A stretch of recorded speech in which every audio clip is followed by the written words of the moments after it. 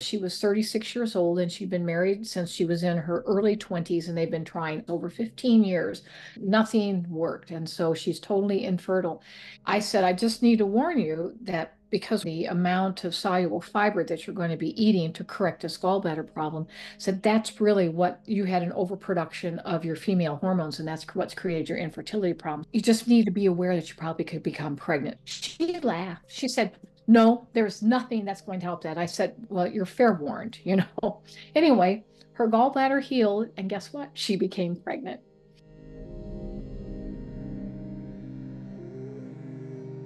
Hello, welcome back to the You're Great podcast with your host, Unique Hammond. Gosh, I love this podcast, and sometimes I get so busy that it gets away from me, but thank you for staying with me and being a part of this wonderful community. I have to say, what I am constantly reminded of is that great health is simple, which makes it so hard, because I think there's a part of us that thinks there's a secret out there to great health, and I just need to find it. And oftentimes the secret is getting enough of the right things so that our body is supported and can be resilient and can do the work on our behalf because we've done the work on the behalf of our body. So the Bean Protocol has been my ride or die for the last 11 plus years. I have been in remission from Crohn's disease naturally for 9+ years. And it's just pretty magical.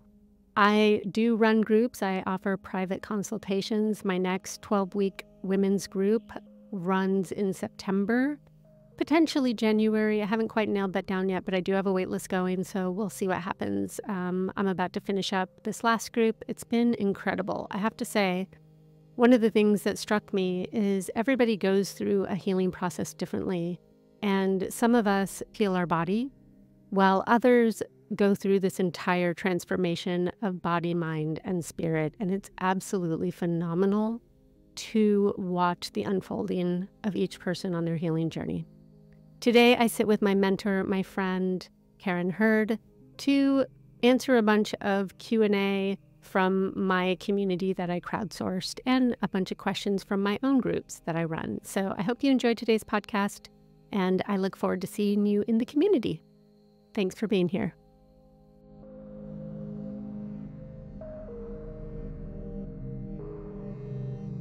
Karen, welcome back to the podcast. As always, a pleasure to have you on. This podcast, I've sourced a lot of questions from the community, beany community, and everybody always gets so excited. They're like, yay, we get to hear from Karen. So how are you today? I am well, thank you. Wonderful. I'm happy to hear that. So the question I had when we were chatting earlier was, in the course of your 35 years of helping people through dietary changes, what were some of the major health transformations that you've witnessed? A lot of people are talking about autoimmune conditions, thyroid conditions, osteoporosis. I spoke to somebody you worked with in Africa who was a late kidney disease that you helped. I would love to just hear some of your experiences firsthand.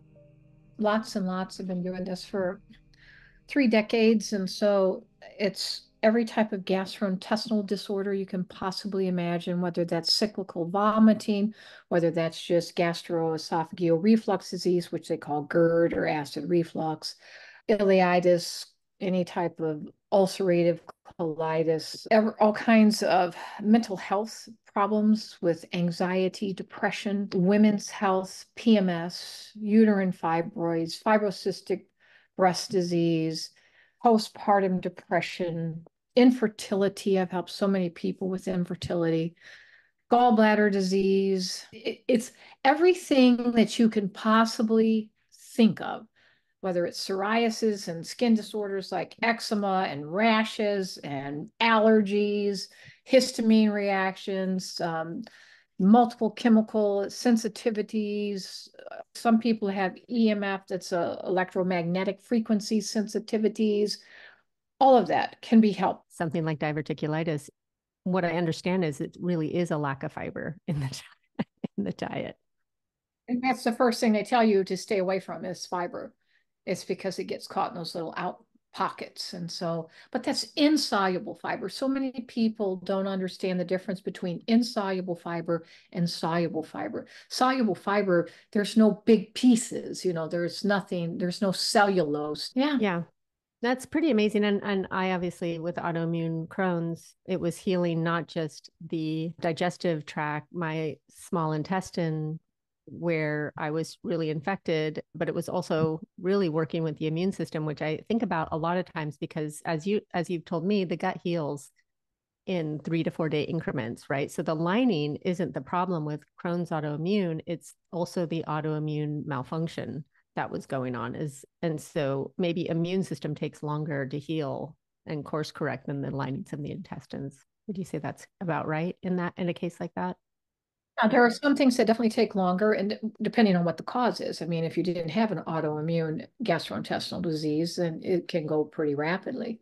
And then so many things to heal. I've seen over and over in my practice that you're treating one thing, but that's going to make everything else as a side benefit. They all get better. For instance, I had a woman who came to me and she had severe gallbladder disease and she had stones. And I said, we can dissolve the stones. We can take care of this gallbladder disease. I said, and I take a full history when somebody comes, and she had been infertile. She was 36 years old and she'd been married since she was in her early 20s. And they've been trying all these years, over 15 years, done everything that was they're supposed to do, and nothing worked. And so she's totally infertile. And so I said, I just need to warn you that because we're going to be treating your gallbladder and the amount of soluble fiber that you're going to be eating to correct this gallbladder problem, said that's really what you had an overproduction of your female hormones, and that's what's created your infertility problem. So you just need to be aware that you probably could become pregnant. So if that's not something you want to have happen at now you're 36 and you've tried all these years, then, just be aware of that. She laughed. She said, no, there's nothing that's going to help that. I said, well, you're fair warned. Anyway, her gallbladder healed, and guess what? She became pregnant. No And way. so, yes, she also became pregnant and gave birth to a healthy little boy. And then she's had two more children since then. Those children are now all in their teens. And everywhere I go, they say, you're the reason I see them because they live locally. You're the reason that I'm even here. Oh, I Yeah. mean, it's really interesting that that a gallbladder disease and just lack of soluble fiber in your diet would cause this almost like a backup of female hormones in the bile, right? So it's just That's causing, exactly what happened. yeah, If you have gallbladder disease, see, all those hormones are cleared through the gallbladder. And yeah. so if you're not clearing them, then they keep recycling. And then what most people don't understand about how gallbladder disease works is that it changes the pH as you keep recycling these things, and the pH changes. And when you change the pH is just a negative log of hydrogen ions. And when you start to change that, then you have more concentration of hydrogen ions. And those hydrogen ions, they actually will change the physical state of your bile. So your bile is a liquid.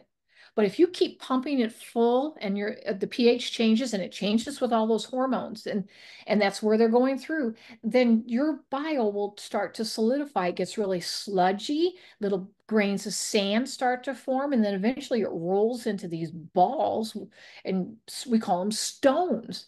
And all that is just the bile that's become too hydrogenized. I mean, it's just way too many hydrogen items and ions in there. And so what we had to do is take the soluble fiber, because that is going to cause new bile to be released that is not full of, that has a different pH. And then that is what actually dissolves those stones. Those stones go away. And at the same time, you are throwing away all these excess hormones that were the reason that the stones formed. So all that goes away too. And so those excess hormones are what kept her from becoming pregnant. It wasn't that she was infertile, that she didn't release eggs because she was having a menstrual cycle. It was because those eggs were overly ripe. And so as soon Mm. as they erupted out of, there's a little follicle that they erupt out of in the ovary. At that force of eruption, that was because it's a forceful, they don't just sort of squeeze out or just sort of just float. They are ejected out of that follicle. And that force of ejection, because it's such an overly ripe, think of any piece of overly ripe fruit. An ovum, that's a little human egg, if it gets overly ripe, it's like any overly ripe fruit, and it just, with any pressure, it just bursts Mm. into a million pieces. And then there's nothing to fertilize. So you say, well, I'm having menstrual cycles, but I can't, I guess I don't have any eggs. And no, you have the eggs, but they're all overly ripe. And as soon as they erupt, they completely disintegrate, literally. And then so there is nothing left to fertilize. So you don't become pregnant. And that is the number one cause of infertility. It's not underproducing where you don't erupt an egg, because if you're having a menstrual cycle, you are erupting an egg. Because see, what produces progesterone for you in a woman's body? What produces progesterone is that little follicle. The corpus luteum is what's a technical name of it. The corpus luteum then produces the progesterone. But if there's no corpus luteum, there's no follicle from which an egg erupted, there will be no progesterone. If there's no progesterone, you will never have a menstrual cycle. So when women have a menstrual cycle, they have ovulated. And all this garbage that you hear from all kinds, and I hear it from professionals, from MDs, I hear this too. It's just like, do you not know anything about biochemistry and hormones? And if you really looked at this, you're just thinking, you're not thinking outside the box. Because if you have a menstrual cycle, you have to have something that produces progesterone to have that menstrual cycle. And the only thing that produces progesterone in a female body is that corpus luteum, the follicle from which an egg erupts. And then there is one other place, but you have to be pregnant to get that. The placenta will make progesterone, but placenta only happens when you're pregnant. What happens in the case, just to follow this thread for a minute, what happens in the case of a woman who gets pregnant, but her body doesn't produce enough progesterone to hold the pregnancy? Like what's happening there? Is it that she's not producing enough progesterone, or she's producing too much? Oh, And interesting. that's But wow. because what doctors do today is they say you have, multiple miscarriages. So therefore we're going to, you have low progesterone, because you can actually measure the progesterone. It should be like this, but it's not. So we're going to give you progesterone. But you have to be very, very careful, because what have we used, not currently, but what did we use several decades ago to create a miscarriage on purpose? That we would say, we want to miscarry. We want to have a chemical abortion. What did you give them? Did you give them? Progesterone. Really? Progesterone. And But you that's also the have to very know, thing that they're giving them to hold pregnancies right now, that that yes. in, And so you you know, have to be very careful that you're not giving too much. And you also have to be very careful about the timing, because most people don't realize this either. But there is a point in the development of that little child after the egg has been fertilized that they're going to go through a time where they will differentiate into a male or a female. And so that is a certain cleft. And so it's just in the very early stages. If you are taking progesterone during that time, then you can actually have a phenotype of the opposite sex than what you really are. And so a phenotype is different from a genotype. A genotype says you have a Y chromosome or you don't. Okay, so we have, so you're a male or female because of your chromosome or a lack of chromosome. But when you have a phenotype, then you actually develop the characteristics of that opposite sex. And that happens very specifically from progesterone, that is documented in every endocrinology textbook that is out there. But yet you will never hear that ever explained to a woman. It's just like, no, get on progesterone. It's like, do you understand that you could be creating a child that has a lot of difficulties, that's born with a blind vagina, that is born without testicles? And what causes a let people, woman to miscarry at 6 or 8 weeks, which is very the common, like that 7 week, 8 week, or 6 week time? Isn't that the time that the progesterone should be really coming in? What is it, genetic factors that the body would kick out a pregnancy at that point? there's two main reasons. The top reason is that their hormones are out of balance. They could be producing, and most women are producing too many hormones. And I'm saying most women, and I'm going to specify the United States, because I'm not studying global, like what's Right, happening in Nigeria, or, right. what's happening in India or something, because they have different diets and a whole different lifestyle. But in the United States, we are over producers of hormones just in general, especially women, because women really load up with perfume all the time. Everything that they do, their hair, everything. When I say their hair, they wash their hair, they wash their clothes and scented everything. And those scents always increase your hormonal production. Stress increases your hormonal production. Caffeine just drives your hormonal production off the roof. Sweets, chocolate, all these things drive up your hormonal production.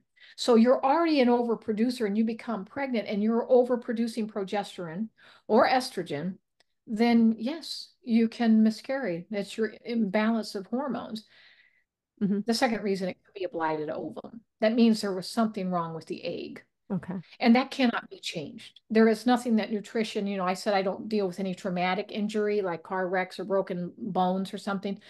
You cannot fix, no one. There is no one on this face of the earth, only God can fix a blighted ovum, because those ovum are placed inside that woman's ovaries when she was in her mother's womb. When she was a little tiny fetus inside the womb and those ovaries, that's when those eggs develop. And if one of them just sort of was malformed, and that's the one who happens that erupts and gets fertilized, that's called a blighted ovum. And there's nothing that anybody can do. But that's Okay. the secondary cause. The primary Mhm. cause is because we're overproducing hormones. That's the bottom line. So what is I'm going to stay with this for a minute because one of the questions was about hypothalamic amenorrhea, the loss of a cycle. Would you assume that would be an underproducer of hormones, or could you be overproducing one hormone to cause this? I mean, we give women, we give them estrogen, pills, and you take that all the month, you don't have a break there. And then, but it keeps you from, if you have too many hormones, it can stop your cycle. If you have not enough hormones, in that case, most of those are from women that are sports lovers, and that they start in junior high and they're on the track team, they do swimming, basketball, whatever the sport is that they're doing, and they're highly involved, and they usually see that they have irregular menstrual cycles. They may even have a delay through puberty, depending on when they started their exercise, if they started, say, in middle school. And then, so as they get older and they get into their 20s and they say, now I want to have babies, then they say, why can't I have a menstrual cycle? Well, because you used all those hormones and all those years to be able to lift weights, run track, play basketball, whatever it was. Men can go do those things. They don't have to have a monthly menstrual cycle. They don't have to ripen an egg and have that erupt and then possibly have that, implant on a uterine wall. They don't go through any of that. Basically, when a man goes through puberty, a boy goes through puberty, he's he's set and steady for the entire rest of his life, even when he gets to be an old man. And so women, we have this monthly haranguing of hormonal ups and downs. And actually, we go through two ups and downs in a month, because we have to have ovulation, then we have an immediate drop off of estrogen, then you have to have a second peak of estrogen to be able to carry out that menstrual cycle, and then here comes the progesterone, and then and then you repeat that. So we say it's a 28-day cycle, but you really only have about 2 good weeks before you're right back in it with the crazy production of hormones again. And so that is a major work. We're completely different. And so we have to realize that. And so when we go through this monthly cycle, this is huge. It's huge work. And so then when you're doing that and you're also running track and you're doing all these extra sports things and you are the athlete of the year woman, I'm not saying don't do this, but I'm just saying women beware, especially young women, because I've worked with dozens and dozens and dozens of them that come out of a very athletic career and they say, I want to now I'm in my 30s, but I can't even have a cycle. Well, yes, because you haven't made the hormones in years and years and years, because you're too busy making the other hormones so that you could go run. Is it a body fat issue, or is it you're taxing your adrenals and making so much epinephrine and norepinephrine that you're blunting the signaling to the body that, hey, we don't need to ripen an egg? Like, what is there just a breakdown in the communication system? Because I'll meet women who don't have a cycle, they have healthy body fat, they're not working out avidly, but their period's been gone, it disappeared for a year. It's the epinephrine and the norepinephrine. It's not the body fat, because you can Okay. have women that are very thin, they get pregnant, and they don't have, basically, I can't say they don't have any body fat. We all have a little bit, but I mean, that's very little. And then you have women that are overweight and they all get pregnant the same. Right. It's It is the amount of epinephrine and norepinephrine that you're making. And so these women say that are not exercising, they're not, underweight, there's no reason why. Then look at the stress levels in their life. Look at Okay. how much caffeine they're drinking. Okay, so the hypothalamic amenorrhea is most likely you're going to look to the adrenals for why there's a disconnect going on there. Yeah, I mean, because unless do you have a tumor on the hypothalamus? Right. No, the hypothalamus and the pituitary, they form an axis. They talk to each other constantly. And so the hypothalamus is saying, okay, is the director and saying, pituitary, you need to release stimulating hormones to tell the ovary to make estrogen, to tell the ovary to make progesterone, to tell the adrenal glands to make a more epinephrine or norepinephrine or whatever hormone, the thyroid, we need more because the hypothalamus is controlling all hormonal production and sending messages to the pituitary, who is then the sergeant that carries out the orders to all the troops and say, you do this and you do this and you do this, because the hypothalamus, the brain, hypothalamus is part of your brain, told me that we didn't have enough of this particular hormone, or we had too much of it, because it can also shut down the production of these things. And so it's really the health. And remember, your glands can only take so much. We're human. We're like grass to be thrown into the fire. I mean, that's how frail. I mean, we're remarkably made. But I mean, if you don't get enough sleep, guess what?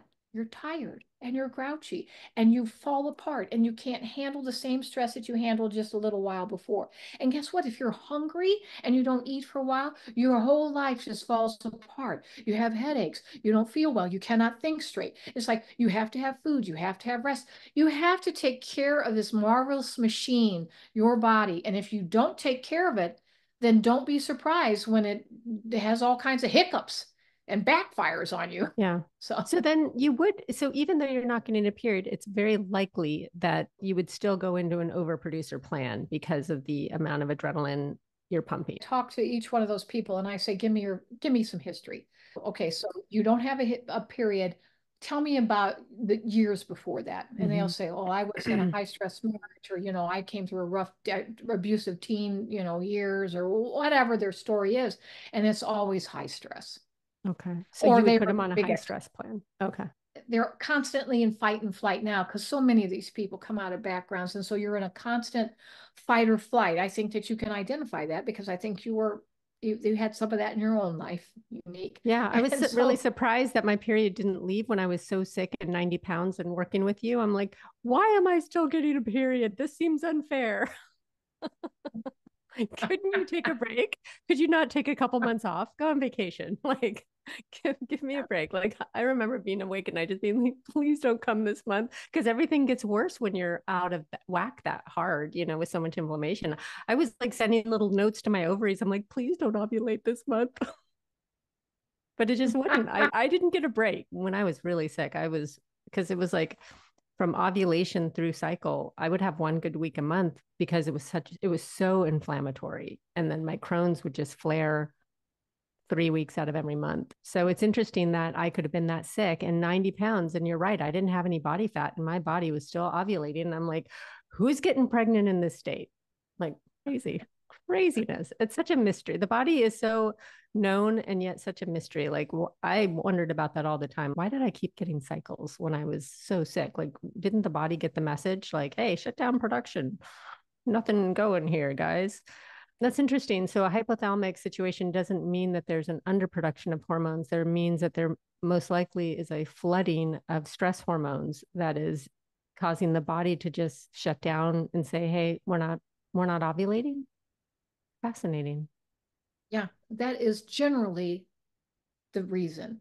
There are a few cases that you are underproducing, but in our society, I mean, we hear about the women that were in the concentration camps in World War II. They were not unique. They were not well treated. I mean, there Yeah. was all kinds of sexual abuse and rapes. And why didn't they have these massive amounts of pregnancies and babies?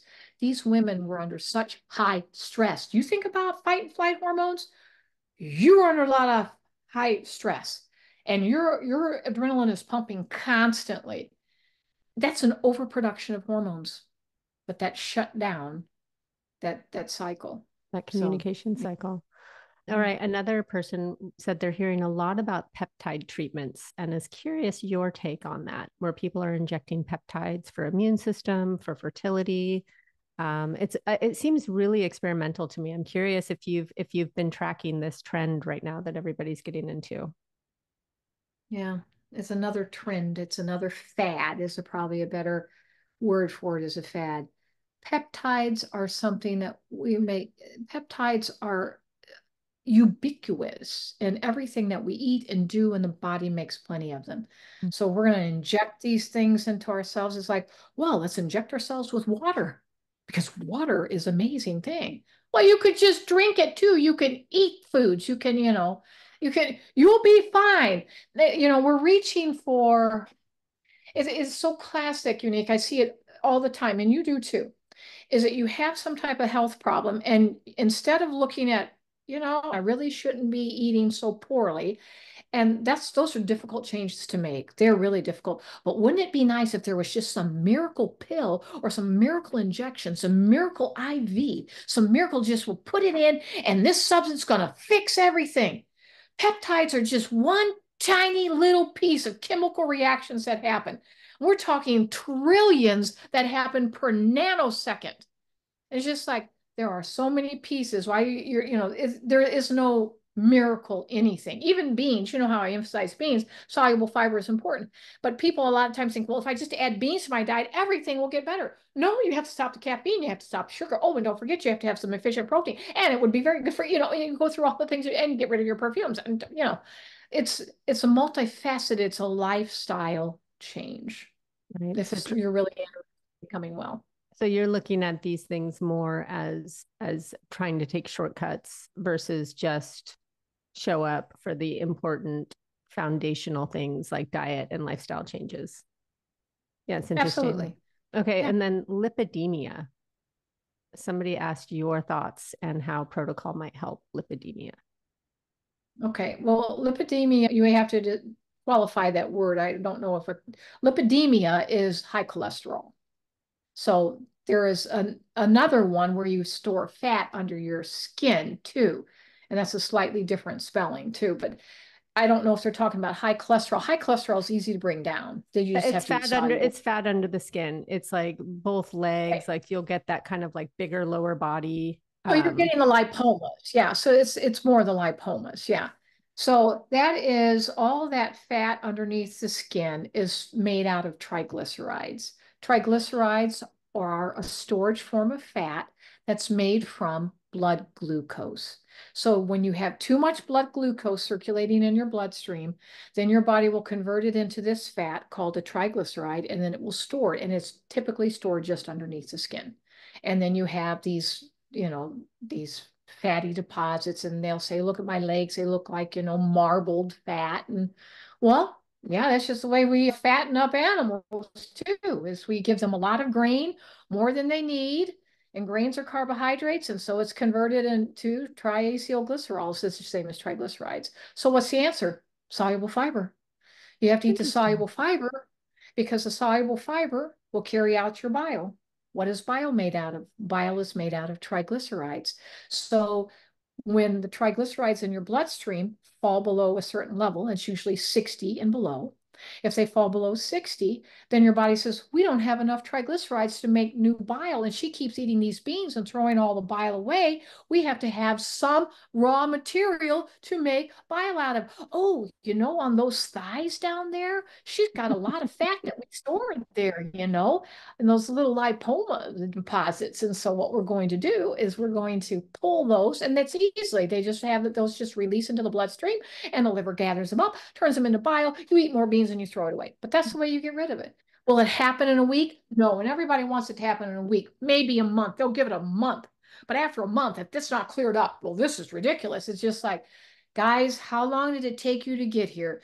At least 20 years or however old you are, before you start to notice those type of things. It's just like you need to give it a little time to reverse. And then it means changing a lot of other things too, because then you'll say, well, okay, I'll eat beans, but I'm still going to do my coffee and my sweets. It's like, okay, wait, we're not getting very far. Everybody's negotiating the poor habits, unfortunately. It's interesting. A client of mine recently said that all of her cellulite went away. And she's like, Unique, this is amazing. I had all the cellulite and it just disappeared since I've been on the bean protocol. So it's really interesting to think that if you're carrying it in a place, maybe that's a genetic place for the body to put those fat stores. But if you're removing it all the time, then slowly, and I've had a few clients over the years say, as a side note, I don't have any cellulite. And I was like, are you okay with that? And they're like, yeah, I'm really okay with that. That's fine. But it's really not, it wasn't something that they expected, nor did I. Like, I never think about it really, quite honestly. But that's really interesting. So that the same thing you would do for an overproduction of hormones would be the same thing you would do to get rid of these extra Oh, you're fat like deposits. lipomas, those fat deposits, yeah. Yeah. And so some people actually have dozens, even hundreds of lipomas where they're little fatty lumps, Yeah. several under their on forearm, they're on their back, they're on their chest, there can be anywhere on your body. Yeah. And they're like, what are these little fatty, they'll go and they say, what are all these? Are they tumors? No, that's just fat. And Mm. that's all they are. It's just fat. And So it's easy to interesting. get rid of. The Mhm. big question that came in so many times is to not just explain what is a varicose vein, what's going on there, but is there any way through nutrition to reverse it, heal it, not get them? We have two systems. Our blood travels in arteries and in veins and capillaries too. But so the arteries are pushing out fresh blood that's oxygenated. We have to have oxygen to every tissue because that's the only thing that's going to be able to create these chemical reactions. We have to have oxygen. So the arteries are carrying this oxygen-rich blood. Well, then when that oxygen is used up, it has to go back to the heart to get reoxygenated so that we can put more oxygen in the blood and send it back out. If we don't do that, people die.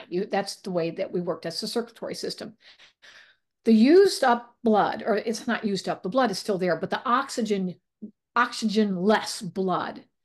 That's a really dark red. By the way, the one that has oxygen is a really bright red. Okay, so that dark red blood has to be taken back to the heart.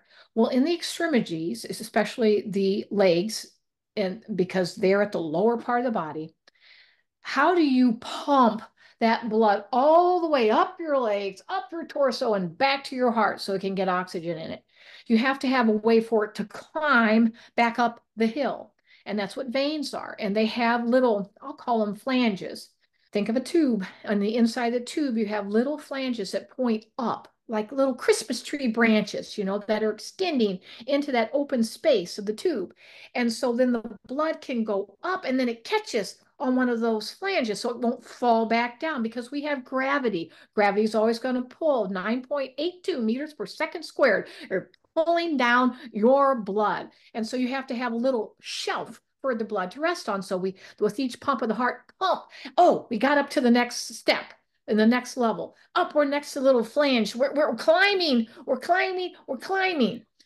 When those flanges become weak and they begin to not be strong anymore, then they sort of can collapse. And so then the blood just all falls down.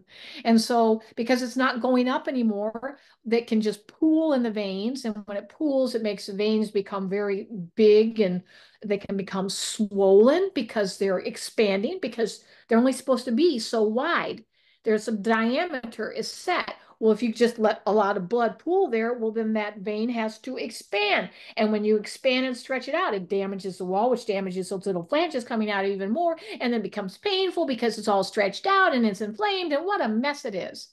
So we have to look at inflammation, and what's the major cause of this happening is that your blood is basically too thick. Why should, because blood can be thick or thin. And Not your blood, drinking I'm not enough saying water? not drinking enough water is one of the main reasons. Yes. Think about when do you, and then when you're also overweight, because when you're overweight, you have a lot of weight pressing down on your legs. So it's even a more arduous task to climb the hill back up to the heart. And if you have a job where you're on the feet, you're a cashier at the store, and all you do is stand there for 8 hours checking people out, and you never sit down, you never put your feet up. How much opportunity do you get a chance to put your feet up? Just sit down and put your feet up. It's a huge change. So if you have varicose veins, you have to sit down and put your feet up as often as you can. And then you have to drink enough water. And you think about pregnant women, you always see this happening with pregnant women. What are they doing? They're gaining weight and they have a lot of pressure on their lower extremities because they're carrying more weight. And pregnant women hardly ever drink enough water. And they need more water than ever because their blood flow is massively increased because now they're circulating blood through a second person's body besides their own. So they're not getting enough, water. They're too much. And I'm not saying that you can be pregnant and not overweight. I'm not saying that you're overweight when you're pregnant, although some women are overweight and pregnant too. But it's just that additional weight. If you are a 5'6" woman and you should be only weighing 125 pounds, 130 at the most, and all of a sudden you're weighing 180, whoa, that's a lot of 50 pounds extra weight. That's just like a real uphill battle. It's water, it's hydration, and it can be weight related, but it sounds like there's a fair amount to do with hydration. Yes. Yes. How fascinating. And then inflammation too, and inflammation, because some of the damage to those flanges, those little Christmas tree branches sticking up, at different levels, they become inflamed. And when something is inflamed, it does not do its job properly anymore. The best way, people, a lot of people think, well, if it's still there, so it's still function. No, think about your hand. My hand is in good shape. If I slammed it into the car door, and now my whole hand is tripled in size. It's swollen and inflamed because it's damaged, because it got smashed in the car door. How well am I going to be able to hold the pen or the pencil? Mhm. How well am I really going to be able to be on my keyboard, on my computer, and make my fat, hurting, inflamed fingers work? I can't. I can't sew with a needle. You can't use your hand because it's too inflamed and swollen. So your hand is now useless, no longer does its job. Mm. When we have inflammation in different parts of the body, the parts that are affected no longer are able to do their job. So if you have inflammation, and what is causing inflammation? They're called by adipokines are the most common source, but there's several things that cause inflammation, different chemical substances that we make, but they mainly come from eating too much sugar and too many saturated fats. Are processed So, foods in there as well, or not really? Like more saturated fats and sugars? no, the processed foods itself, unless they're high fat. If you're eating a Twinkie, Twinkie is just like a fat bomb, you know. A lard bomb. Oh, It's a lard bomb. the lard bomb. Yeah, lard is all fat. It used to be people are, I've even seen commercials, this is what the kids used to carry to school. They were lard sandwiches, two pieces of bread with a thick layer of lard because lard, you had pigs, you had beef and you were render down the lard. And so that's what was used. And yes, and our people died at earlier ages because that was a lot of saturated fat. So saturated fat is a major cause of inflammation. And then sugar is right next to it. I mean, it's a major cause because that causes a release of adipokines. The other one causes a release of different enzymes that create the inflammation. So, So it's yeah. dehydration, inflammation, weight, standing potentially on feet all day, and maybe combined with poor hydration and potentially poor diet choices as well. It sounds like varicose veins are kind of a multi-pronged potential issue there. It's a multi-pronged, yes. And so you look at each case and say, well, you're not on your feet all day long, and you're not pregnant and you're not overweight. So you must have some inflammation going on. What are you eating? Oh, well, Mm-hmm. I eat bacon every morning and I love those fried pork rinds. Whoa, are those fried pork rinds? You know what a pork rind is? It's pig skin. Do you know what pig skin is made out of? 100% fat. It's all Yeah. fat, saturated fat. So, I mean, they it's sell like, they sell, a lot of paleo and Weston A. Price sell saturated fat as stable fat. So it makes people sound like, oh, this is a really good thing that we're getting this stable fat. And, unfortunately, it's hard to get people off of that idea of like, oh, if it's stable, it's really good. I know they use the word stable. I just say it means that If you're so stable, you don't want friends and you don't play well with your neighbors because you're so stable, you're independent by yourself and you don't play well in the sandbox. And that means that those saturated fats will make no chemical bonds with anything else. We have to have fats to be able to make hormones. We have to have fats to have the hormones that reduce inflammation. But to be able to have a fat to be able to make those nice hormones, it has to play. If it's so stable, it won't play in a chemical reaction, then you won't get those hormones. And if you don't have any other fats, then that means we have to use that saturated fat. So it will go through what's called the beta oxidation process, which is a 6-step chemical process to turn the saturated fat into an unsaturated fat so it will play nicely with its neighbors. So a saturated fat is like folded arms across the chest. I will have nothing to do with anybody. Leave me alone. I'm just going to go get stored on the body in some nice, quiet place. And if you want to have a chemical reaction with me, you're going to have to fundamentally change me. And that's what does happen. And when you go through the beta oxidation process, most people don't even understand when you actually have to break bonds, these single bonds, and then you have to make double bonds. When that type of chemical reaction happens, you create free radicals. You create electrons that are just bouncing around without a partner. Because believe me, every electron wants to have a mate. It has to have a mate. If it doesn't have a mate, it will go beat up somebody else and grab its mate because it's going to have a mate no matter what. You have to have paired electrons. And if you don't, you create a free radical. And so free radicals to get a mate will actually go at, I'm talking at huge speeds. Huge speeds will slam into a cell to rip away a electron, and it damages the cell when it slams into it. Now we have an injured cell. And so then we have to have inflammatory things to come in and try to say, so to section you off, we got to heal you, but then you also created another angry cell because it's lost an electron and it has to have electrons. So it'll slam itself into another cell to steal somebody else's electron. It's like an all-out brawl. That's what saturated fats do to us, create all out brawls because one guy won't play nice, won't play at all, just sits there with arm folded and say, leave me alone. Might as well And just it's eat like, an unsaturated fat. yes, if you just eat the unsaturated fats, all okay. You're good. You're good. No brawls, no oxid. Well, I mean, we get oxidative stress from, other ways, so might as well not eat it, right? Yeah. Nice. Well told. I love that.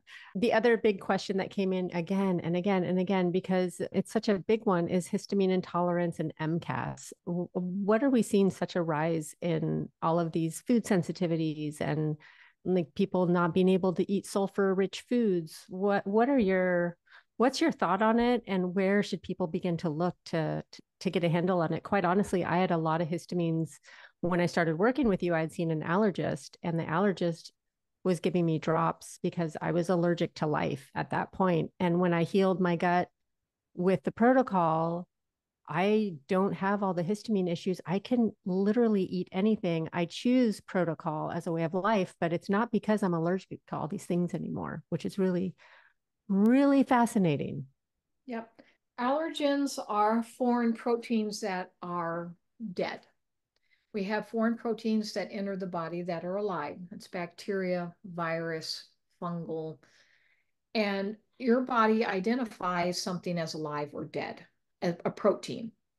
And if it's identified as alive, then your body will make antibodies, antivirals against that particular, whatever it is, virus, and it will kill it off and you get rid of it. And then it creates memory cells to remember it. An allergen is different because it is a foreign protein that is not supposed to be circulating in your body. You're not supposed to have dog dander. You're not supposed to have whatever it is. Not saying all the regular foods that you eat, but the stuff, the pollen from the trees, the corn tasseling in the field, whatever it is. And so they enter the bloodstream. And the body says, are you alive or dead? Because the body's going to identify this foreign protein because it's not a member of Unique's body or your body, Karen's body. It's not a member of your body. And every single cell in your body has an ID card to say, I belong to Unique. I'm Unique. And here's my ID right here. Okay, got my picture. Okay. And then we say, pass on, you're good. You belong to Unique. But when these foreign proteins enter, if they're live proteins, they automatically get tagged and then they get shot down. They literally little cannons that fire off and blow them out of the sky. But then these dead pieces of protein, that's like, you don't have an ID card. And they say, yeah, just go on your way because you don't have an ID card, but we think that you're part of unique. Why? Because there's so many of you. Because you get so many of them. And why aren't you throwing them away? How are allergens cleared out of the human body? How do we get these foreign proteins cleared? Exactly. Unique for those who are not watching. She mouthed the word bile.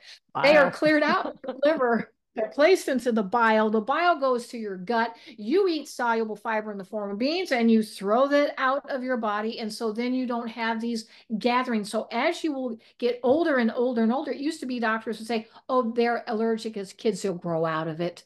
No, they grow. Now you're growing into more and more allergies because you never get rid of what you have. And so you have to start getting rid of those. And you say, but I can't eat beans because they're a high histamine food.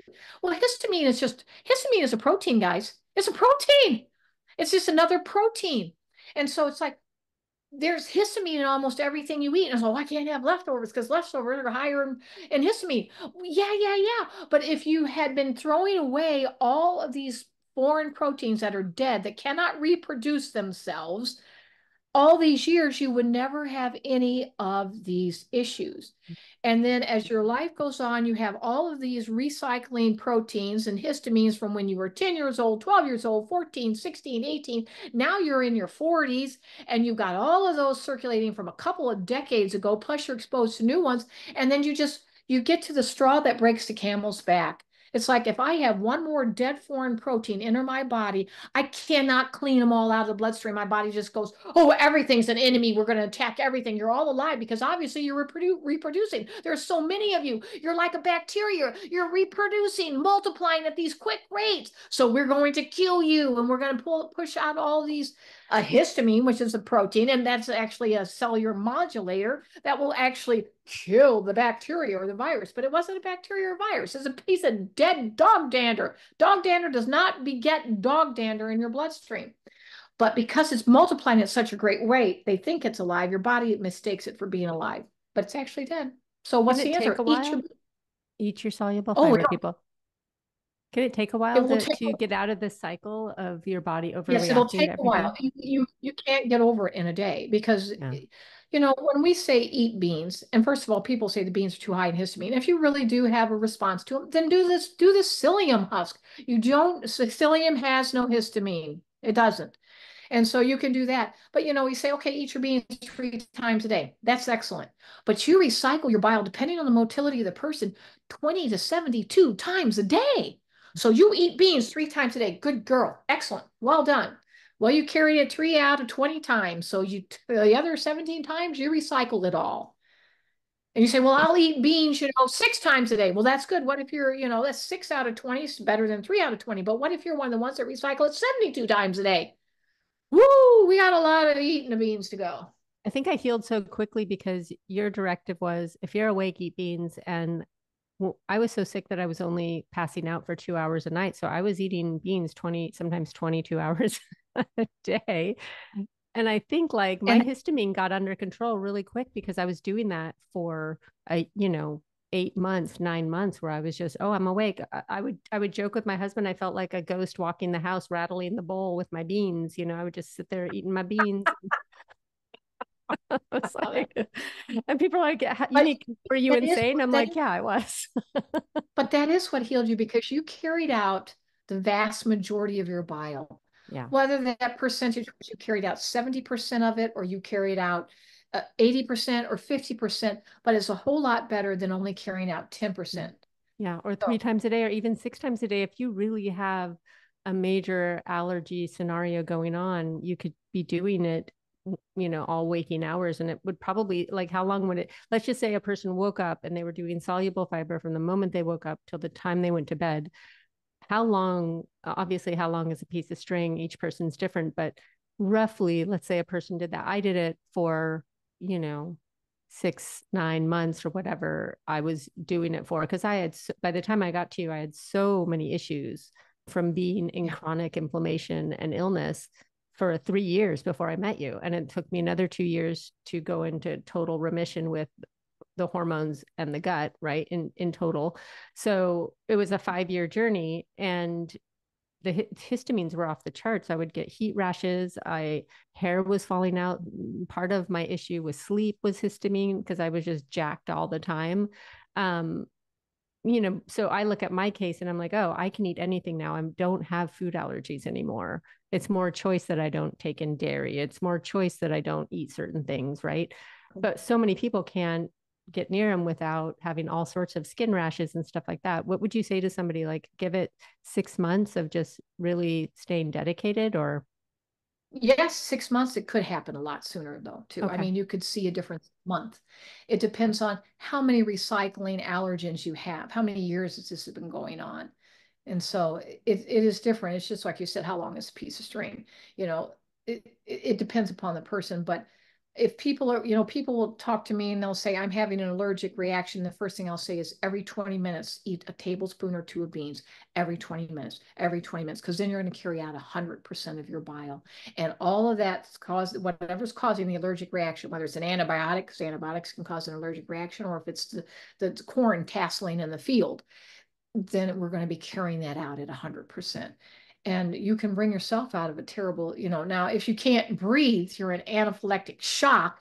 Please go ahead and use your inhalers and give yourself the shot. You don't die. Say, well, I'm going to just don't get so hardened that you say I have to make sure beans are going to save me. It's just like, well, beans won't save you if you're not breathing. I mean, if you're dead, you can't eat beans anymore. So I mean, sometimes we have to use these medical interventions because some people are go into anaphylactic shock, type Mm. of situations with allergies. And then you just need to know beans need to be on the menu for me frequently, often.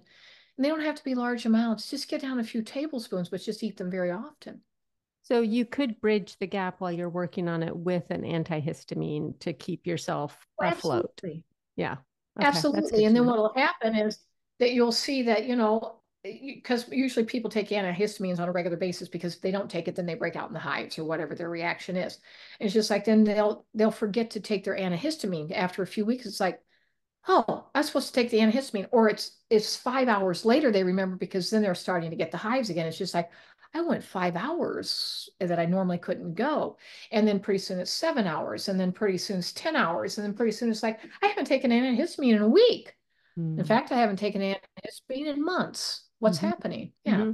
So you can So definitely yeah, use concrete, that's a smart but you're approach. eating your meat all along. Yeah, Yeah. it's a smart. You don't have to be miserable and scratching and got the hives everywhere, and it's Yeah. terrible. You don't have to Oh, be. No.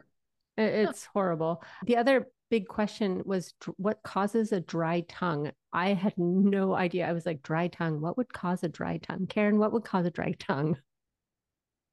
Well, the first thing is obviously water, but then some people will say, but I'm drinking 3/4 of a gallon of water a day. That's adequate water. You don't have to drink more than that unless you have a job and you're on a roof and it's hot sun and it's in Arizona, well, then please. And then we'll have to put a little salt in your water too, because you're not going to have enough sodium either. But if it's not dehydration, it's because of the lack of fats, the lack of good fats. Oh, lack of good fats would cause a dry tongue. Whoa, talk to me about that. Yes, because all of our dermal tissue, our skin, and that includes anything that is exposed, lips, tongue, anything that has some type of exposure to the outside, okay, air, that's not enclosed in an internal body. The main constituent of those tissues are fats. And if you Mm. don't have sufficient fat, then you won't, it's going to someplace in your body, but you just Not don't the have enough tongue. fats, or very, not the tongue. That Yeah. would seem like a really uncomfortable place to have dry. What And about the then also metallic for taste? the metallic taste, yeah, I'm going to go back to the dry tongue, and then I'll go to the metallic taste. People need to also look at medications they're taking, because I'm giving you answers based upon the person is on no Nothing. medications. It is very common to have a dry tongue, depending on lots of medications give you that side effect. So check your med side effect list first, and then you'll Okay. know that. Metallic tongue is almost always because of the bile regurgitating back up into your Bile is released from the gallbladder into the duodenum, and then it goes back, it backwashes through the pyloric sphincter, and then it comes up through the stomach and up through the esophagus, and then it can come back up into your mouth. If any pregnant women, you know this, it happens all the time. You can feel the bile gurgling up in your throat. You can even throw it up. It's very bitter tasting. It is ugly looking, and it is slimy. And anyway, welcome to the world of bile. That is what bile is, because it's a fat and it's carrying out all this fat soluble waste. And the metallic taste is almost always from a liver issue, that you have bile that is too noxious. And because we all regurgitate some bile, it's just part of the natural process of our plumbing. What is that? We're plumbed. We are. Yeah. M- Yeah. Arthrosis, a degenerative disease of the bones. Protocol can Mhm. help this. Oh, absolutely. Your bones are a matrix of proteins and collagen. And so all of those things are found in our diet. And so when your bones degenerate, it means that it's a web matrix. And then calcium is laid down in the little holes of the matrix, and that's how bone is made. But that matrix has to be intact. And that's made from collagen, and it's made from protein. And collagen, where are you going to get collagen from? Vitamin C, where do you get vitamin C? Would you just eat your vegetables? Would you eat your peppers, your green peppers, and your red peppers? Especially red peppers even have more vitamin C. Red pepper has more vitamin C than an orange, Mm. and 10 times less sugar. So we we eat a good diet, and And then bones you will can take have a couple years, right? Is arthrosis an inflammatory condition? 2 years, 2 years for bones. Is that a arthrosis is that an autoimmune condition of the bones? well, osteoporosis is not an autoimmune. That is, you have torn down the either the matrix, or you have removed the calcium that's filling in the matrix. Mm-hmm. And calcium removal is done because of caffeine and herbal tea consumption. Because people say, oh, well, I just drink herbal teas, I don't drink.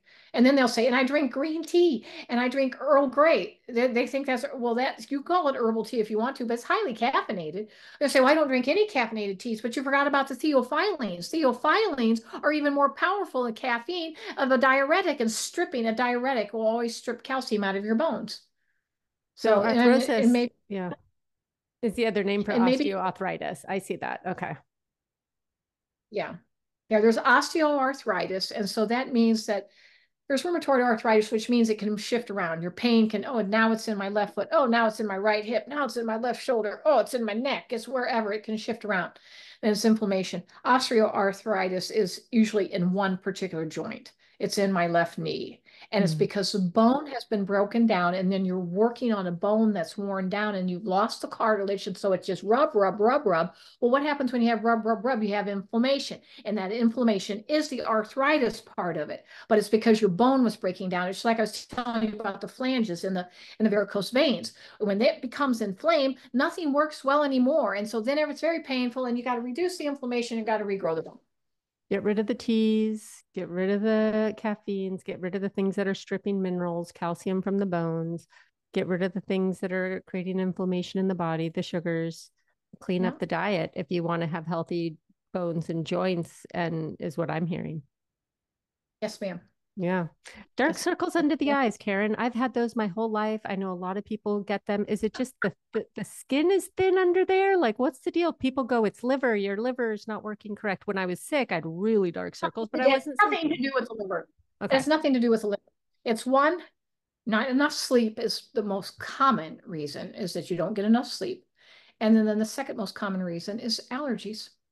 Oh, that's interesting because I get about 8 hours now. I'm a real good sleeper, which is Yeah. surprising because perimenopause, I feel like I've gone through cycles where I don't sleep as well and I sleep lighter, like I'm more light. But okay, so, and are some people just born with darker circles, or do you think that's a real sign of, Maybe it can be the contours of your face too that create shadows for you too. I mean, then yeah. because you can pull it down, does that dark shadow come with it? Are you actually pulling down a discolored piece of skin? Or is it go away? Is it part of the contour of a face and a Mm-hmm. wrinkle? Mm-hmm. And as we get older, we do get, I mean, it is what happens is our face wrinkles, and yeah, Yeah, there's because no we escaping that one. nope. Every one of us, even Karen Hurd, is going to die. I'm hoping it'll be close to 120 or at 120 or a few days past that. But I mean, we only can live. I mean, there's an end cap on those chromosomes, and when that's gone, you cannot make a new cell of that cell. And then But if we are you're missing living a the cell, longest we've ever lived, right? Like it's somebody was saying, how did women go through menopause before? And I heard someone say women didn't live long enough to go into menopause quite often. we are living much, much longer than what we used to live before. Although if you look at recent, depends, I've been doing a lot of studies in demographics and different, populations, but recently in the US, we have even been seeing, depending on where you live in the US, we've seen the lifespan start to take a dip again and start to decrease some. But Mm. it used to be, yeah, we die in our 50s. I mean, very common in the tropics where, where people are living off of fruit. I mean, people say, oh, you can live on fruit. Just think of the people in the tropics. They just go pick the fruit off the tree. They're dying in their 50s. Hmm. It's because it's a lot of sugar. It's a whole lot of sugar, Yeah. and so yeah, we have some of the longest lifespans, but I mean, at the turn of the century, not the 21st century, but of the 20th century, in the early 1900s, people weren't living into their 70s. If you lived to 60, you were old and, wow. But So now, is yeah. So is menopause kind of this? I mean, it hasn't been a lot of female things haven't been studied all that well, but the female brain, this neuroscientist wrote a book studying the female brain through perimenopause and menopause, and they can see what a massive transformation happens in the brain from losing estradiol, like this major shift. Did you feel a shift in your brain during that time? Because I definitely feel changes. I can't put my finger on it, but I feel changes. there are some changes, but there are not many now. You have to understand that I've been eating well for a Mm-hmm. long, long time, for Yeah. 30 plus years. Somebody asked me, it was just yesterday, I was at an event, and it was another representative that said, Karen, I never see you drink coffee because they're at, I'm at a table. We were doing a dedication of a science building at one of the universities here in Wisconsin. And they said, I never see you in the assembly or anywhere else. You never drink coffee. When was the last cup of coffee you had?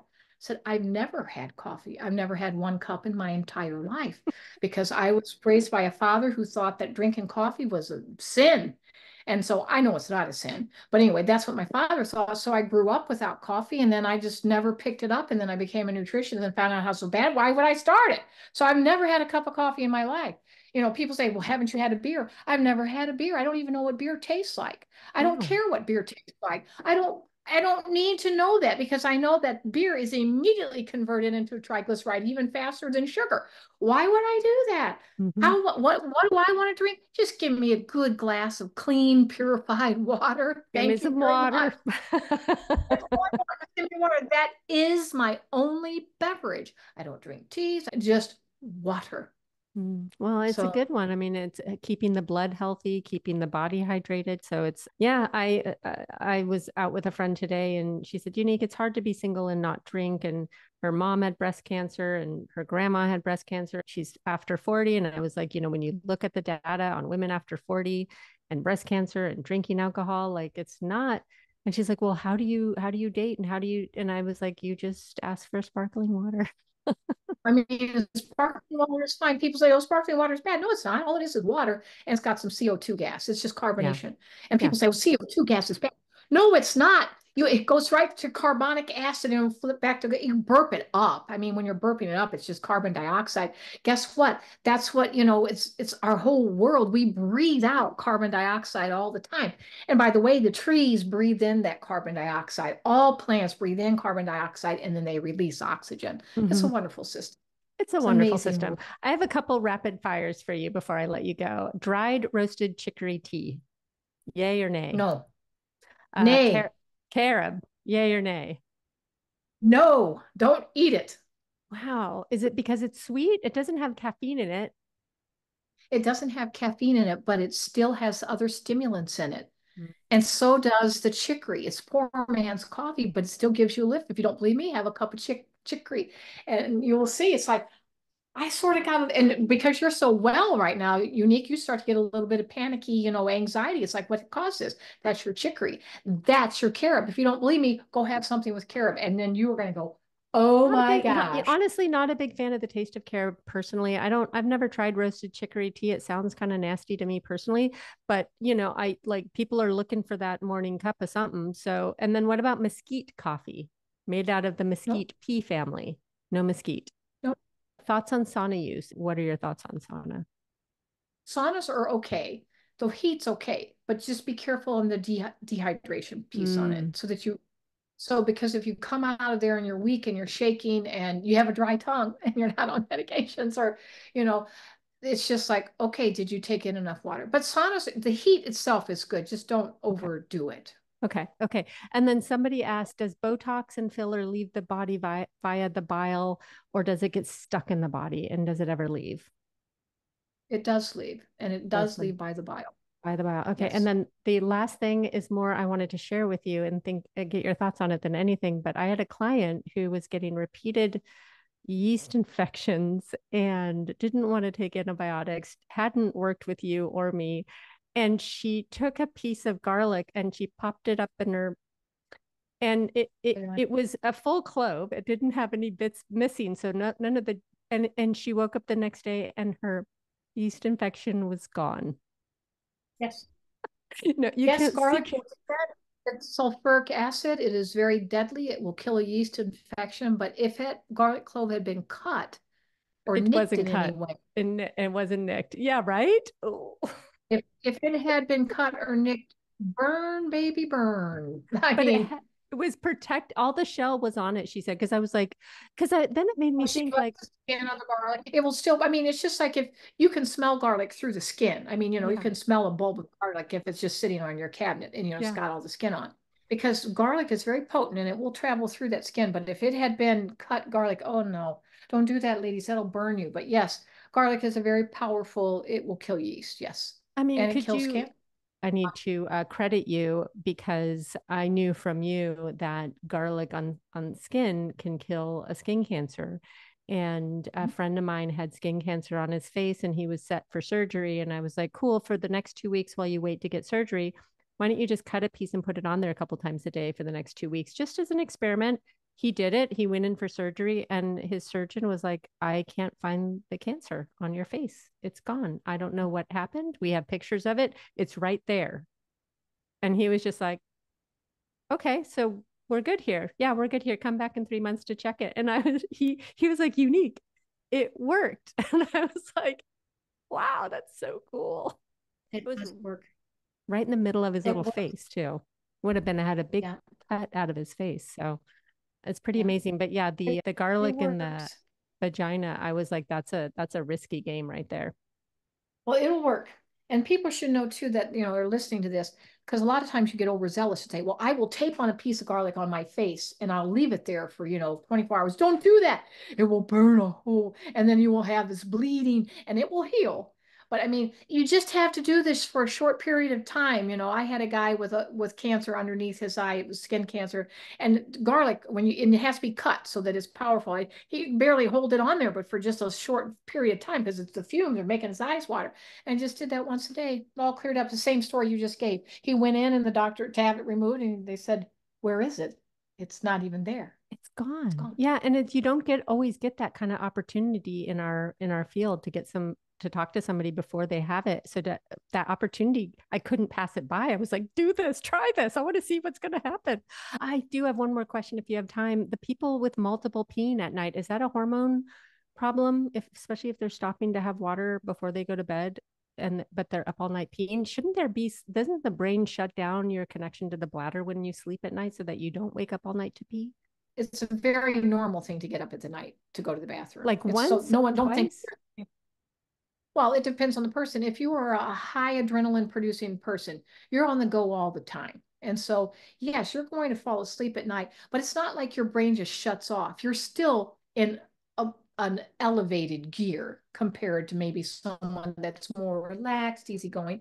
And then women also, after you've had several children, then usually your bladder has dropped. And so that comes into play also. how much water you are drinking, how much salt you're taking in. Salt causes you to retain water. I mean, there's many factors, but there's nothing wrong with you. I mean, the only thing that it can be bothersome, I mean, just get up, go to the bathroom, go back to sleep. I mean, it's not any big deal. But if you can't go back to sleep, then you really know that you're up because your busy brain is going because you have got too much going on, too much hormones there. Okay, And that's so when you need. soluble fiber. That's right. That's when you eat your spoonful. All you ladies up at night, take that husk. I actually still to this day, from being on the protocol for so long, I have a jar of soluble fiber by the bed already immersed in water. So if I need it, because my nature isn't changed. Just because I'm not taking in the stimulants doesn't mean I'm not a hummingbird still. So I have to be careful with it's a way of life for me. People say, well, you shouldn't rely on soluble fiber. I'm like, people rely on food. People rely on all kinds of things. I don't rely on it to use the bathroom. I rely on it to keep an equilibrium because I naturally I'm a little crazy weasel. It's a food. I'm laughing because it's just like a person says, you shouldn't rely on that. Well, Unique, you shouldn't be eating food. Why are you relying on food? You should just run like a machine without any gas or any oil, no food. It's just ridiculous. It's just Yeah. like, no. Well, Karen, you've been generous with your time and you are so kind and funny. And I just adore and appreciate you. And I can't wait for everyone to hear their questions answered. We didn't get to a lot of them, but we'll save it for another time. Thank Okay. you. Sounds good. Have Yes, a all the wonderful best night, to you. Karen. You too. All right. Bye-bye.